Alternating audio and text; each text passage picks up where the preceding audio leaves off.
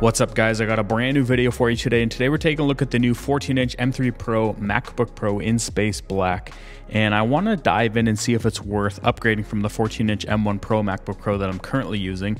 And this is for my own curiosity, but I'm sure there's a few of you out there that have the M1 Pro and you got that back in 2021 like I did, and maybe you're wondering the same thing. Now, I'm currently moving and I'm in a new place and I don't have anything set up yet. I don't have an office properly set up. Everything's a mess and unorganized, so bearing with me on uploads.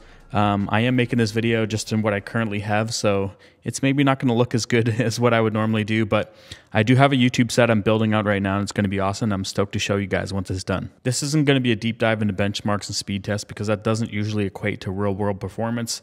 All I really care about is the main apps that I've been using, and I've been exclusively working off this 14-inch M3 Pro MacBook Pro for a week now. I've been doing all my video editing in Resolve, photo editing in Lightroom and Photoshop, and I gotta say it's an awesome machine.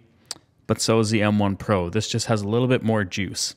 Now, both of these machines are the base models, at least the M1 Pro was, because that's how it was when it was released, but the M3 Pro is just a step up from the regular M3. So this has the extra RAM, the extra cores, but they're both rocking 512 gigs of storage. The M3 Pro has an 11-core CPU with a 14-core GPU, where the M1 Pro has an 8-core CPU with a 14-core GPU. So they have the same amount of GPU cores, but the M3 Pro has a significant bump in multi-core score, especially when you look at Geekbench, and that's because it has those extra cores and it's clocked a little faster. Now, the question is if this bump in multi-core score actually equates to any real-world performance, and in my everyday use case, I didn't notice any different. But it does handle 4K H.265 video in Resolve like it's nothing. 60p, 120p is totally fine, but the M1 Pro can also do that. It just had a little bit more issues with 4K 120p.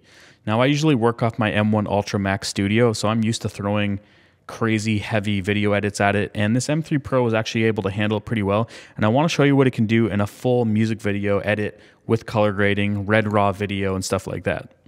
So this is a 6K red raw music video. Everything's been color graded. There's effects, but it is playing back in a 4K timeline, but the timeline is actually at full quality. So we can see here that the M1 Pro is playing it back at 20 to 21 frames per second, where the M3 Pro is playing it back at a perfect 24 frames per second, no drop frames.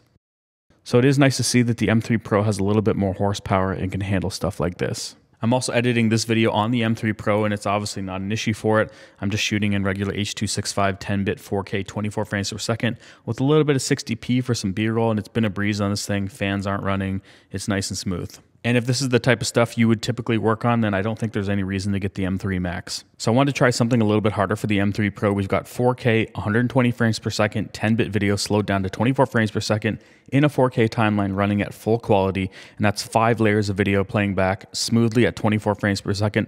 The screen capture looks kind of choppy, but it was playing back smooth at 24 frames per second.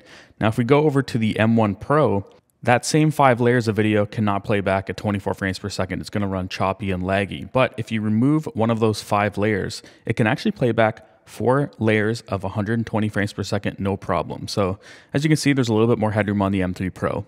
Now, one thing outside of performance I'm sure some of you are interested in is how this Space Black handles fingerprints, because although Apple said there's some kind of coating to reduce the fingerprints, it's still going to be noticeable, and you're going to see fingerprints all over this thing. And I'd probably still prefer to get the silver over the Space Black just because of that reason.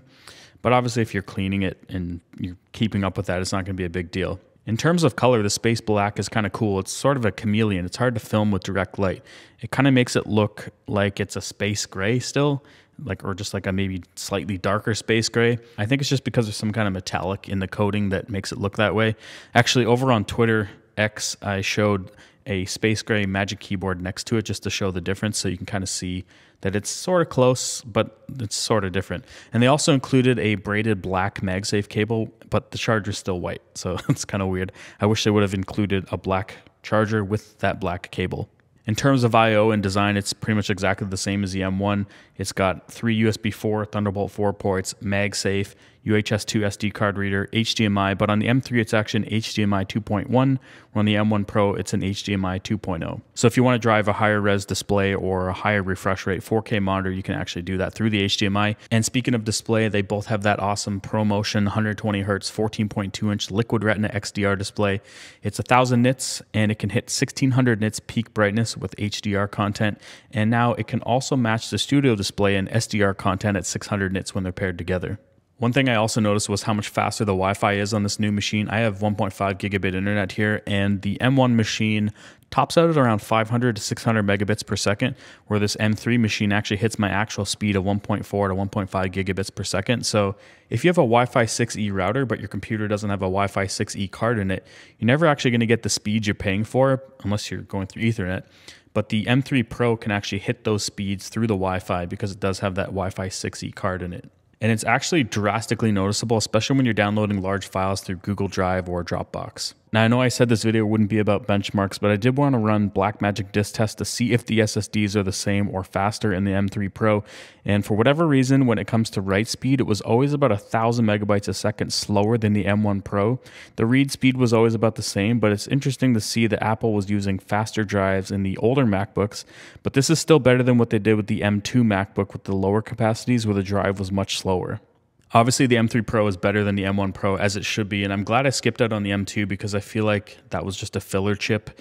Apple just wanted something new to keep the hype going, but in terms of performance gains, there really wasn't much there. So I still don't think the M3 Pro is a massive advantage over the M1 Pro, but if you have the money, the big gap is the M3 Max. So if you really want some serious gains, you go to the M3 Max because that's the best out of this generation. And in some cases, it was performing better than an M2 Ultra Max Studio. So that's pretty crazy to have in a little MacBook, especially that you can get it in a 14-inch MacBook. Now, if you're coming from an Intel Mac or a PC and this is your first Apple Silicon machine, you're going to have a stupid grin on your face when you use it. It's so fast, it's so smooth, and it's so quiet. And especially when you're editing video, you're going to see how much better this thing is. And you're going to see what this hype is about. But I still haven't decided if I'm going to actually upgrade to the M3 Pro from my M1 Pro.